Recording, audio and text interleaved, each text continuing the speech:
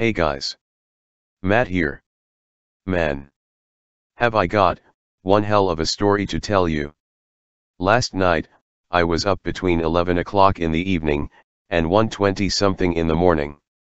Quite frankly, I don't remember what time it was, after 1:20 something. Anyway, I played that old Japanese video game, LSD Dream Emulator, for the very first time. You know, the one with the giant baby head, and the creepy graphics. I found it on a website, where you can play old PS1 games. Well, I played the game for a good 2.5 hours. And yet, it got creepier and creepier the more I progressed into the game. Well, at about 1:20 something in the morning, I played the game so much that it started putting me to sleep. I got so out of focus of what was going on around me that I just kept my finger on the arrow key. Eventually, I got so sleepy that I was nearly half asleep.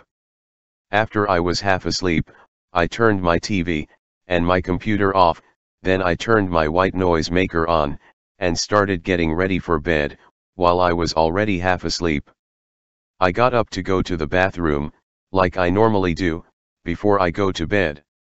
I was so sleepy, and so out of focus, that I was lucky I didn't pee all over the floor.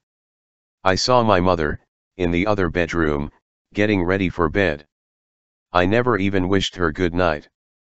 So, for the first time in my life, I may have been sleepwalking.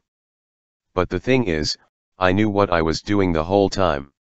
I went right to bed, and I did go to sleep. And got a good 7.5 hours of sleep. Holy cow. Talk about Mondo Bizarro. Moral of the story? Never play LSD Dream Emulator at night.